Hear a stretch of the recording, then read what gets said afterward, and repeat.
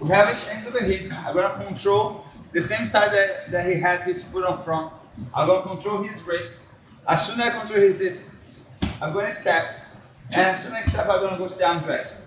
As soon as I go to the arm drag, I'm not just try hold, I'm not try transition, I'm gonna try just pull him.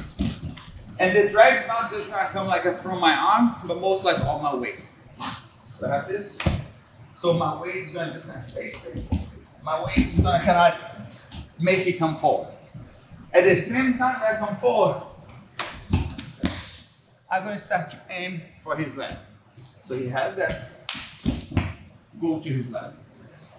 I let go his arm. I go to his leg. But if you just go to his leg, maybe he's gonna run for you.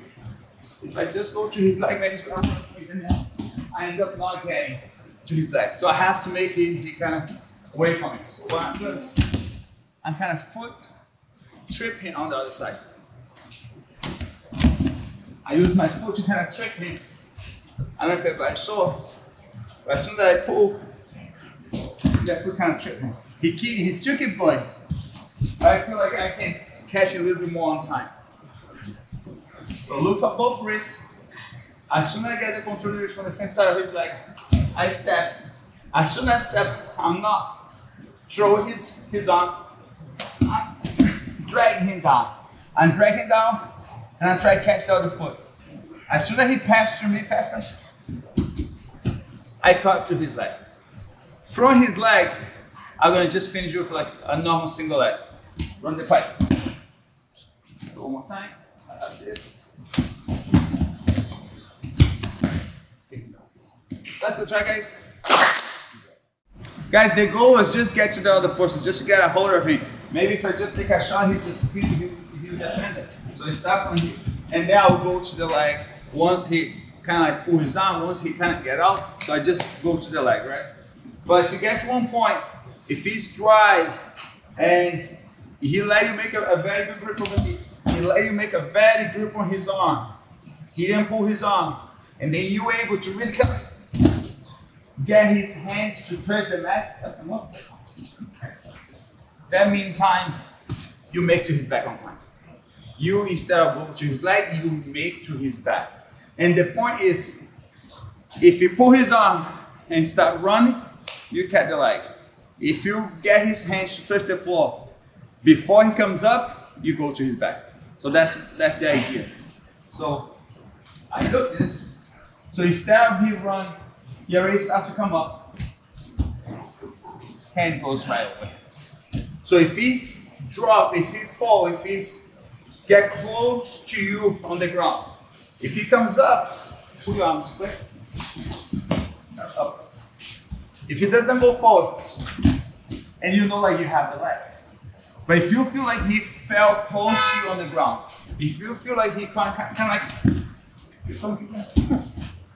you go to his leg. Any moment he drop, you don't go to the leg. Any moment like he's saying touch the floor, you keep his arm. Because like he didn't pull his arm, so you don't let go of his arm either. Before, I kind of let go of the arm and I just kind of post my hand on the floor. If his hand touches the floor, now I keep his arm, and this hand, instead of go to his leg, go over his back. My hand is not touch the floor. The hand that was under his armpit goes over the shoulder, and then obviously stand up.